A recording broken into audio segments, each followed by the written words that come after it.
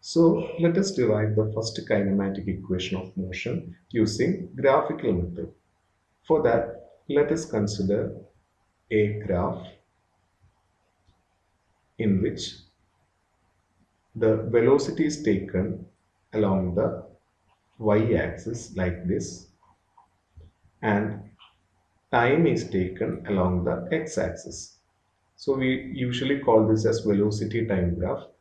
If I say velocity time graph, Vt graph, V is taken along y-axis and time is along the x-axis.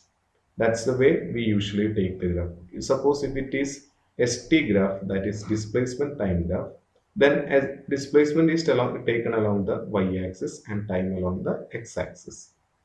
Okay, now back to the derivation. For the uniform motion of a body or the body moving with uniform motion means the acceleration of the body is constant. The plot will be a straight line inclined with the x-axis like this.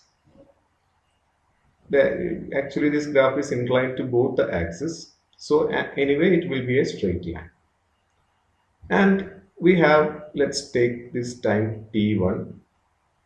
That is at the origin, the time will be 0. Suppose we have at this point, after a particular time t2, let's take t2, the time will be t. Okay.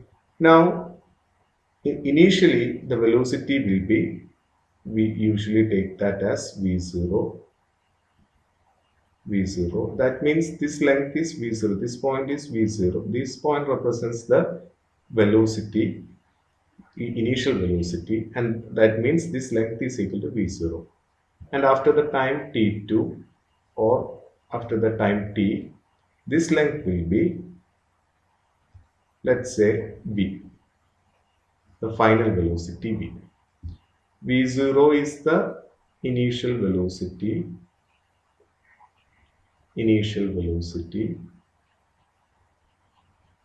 That means the velocity at time t equal to 0.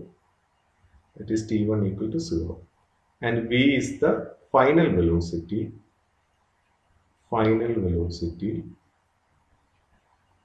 That means when t2 is equal to, let's say, sometime t.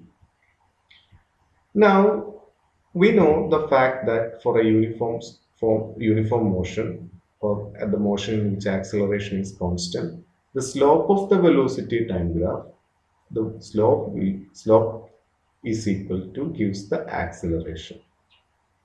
We know this fact. Slope of the velocity time graph gives acceleration, let's say a. Now how will you find the slope? For that, let us consider a triangle like this, a right angle triangle. Let's say A, B, C. This angle equal to theta. See, if I have a graph like this, and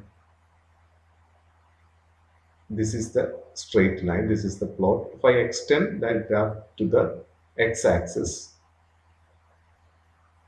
see, this angle is the graph, or this angle theta is the angle made by the graph with the x-axis, and that angle is same here also, theta, since this line AB is parallel to the x-axis. So actually this theta is the angle made by the graph with the x-axis. So slope means tangent of this angle, tan theta.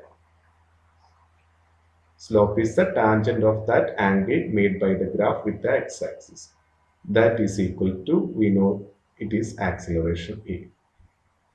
Now from this triangle ABC, you know, tan theta is the opposite side. Tan theta is always opposite side by the adjacent side. So BC divided by AB, that is equal to A. Now if you look at the length BC is same as that of, let's say, AD. That is this length AD equal to BC. Is AD equal to BC. But you know AD is equal to, this will be V minus V0, this whole length minus V0, V minus V0. Therefore, B is equal to V minus V0 divided by, now if you look at AB, AB is this length which is equal to, that is, this length is the AB, which is equal to T. Clear? So T equal to acceleration A. And you can take this T to the right, V minus V0 equal to AT, or you can write this taking this V0 to the right. So V equal to V0 plus AT. So this is the first kinematic equation of motion. We derived that from the velocity time graph.